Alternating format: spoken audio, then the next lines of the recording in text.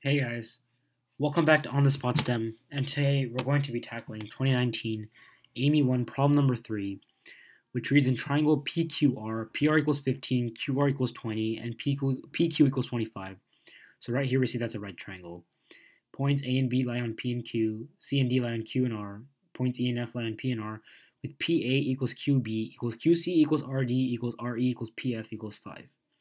Find the area of hexagon ABCDEF. So let's first construct this diagram. We have PQR, looks something like this with the right angle at R. We see that this looks reasonably accurate. PR is the smallest side, PQ is the hypotenuse. So we'll say that's 15, 20, 25. Then I can label points A, B. I want to make it so that PA is 5 and then BQ is also 5. So then I put C, D there, and then E and F.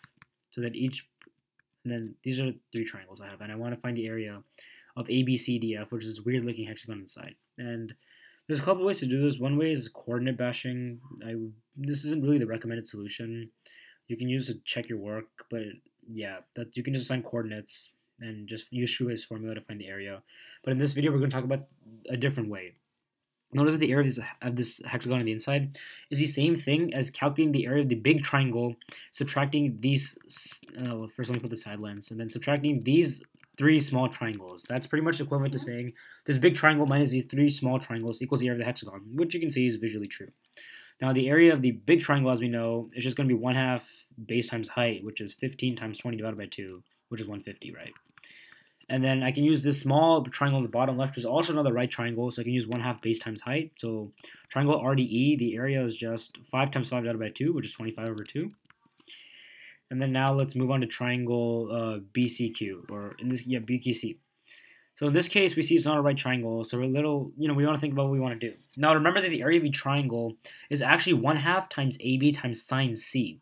So we can use that formula to our advantage here. We can say it's 1/2 times 5 times 5 times the sine of angle Q. Now in geometry, you learned that for right triangles, sine is opposite over hypotenuse, which in this case, which is 15 over 25 for the angle Q, which is 3/5. So this is 1/2 times 5 times 5 times 3/5, which is the same thing as 15 over 2. Now for the last triangle PFA or FPA, we're going to implement the same method here. It's going to be the same thing, 1/2 AB sine C. We'll have 1/2 times 5 times 5. And then for the sine P part, we see opposite in this case is 20. So 20 over 25 is 4/5. And this reduces nicely as the 5's cancel. You see the 5's cancel. And then 5 times 4 divided by 2 is 10. So our area at the end is going to be 150 minus the sum of these 3 small triangles, 25 over 2 plus 15 over 2 plus 10. We see 25 over 2 and 15 over 2 is 40 over 2, which is 20. So 20 plus 10 is 30. So this is the same thing as saying 150 minus 30. And this is 120, which is the answer to this problem.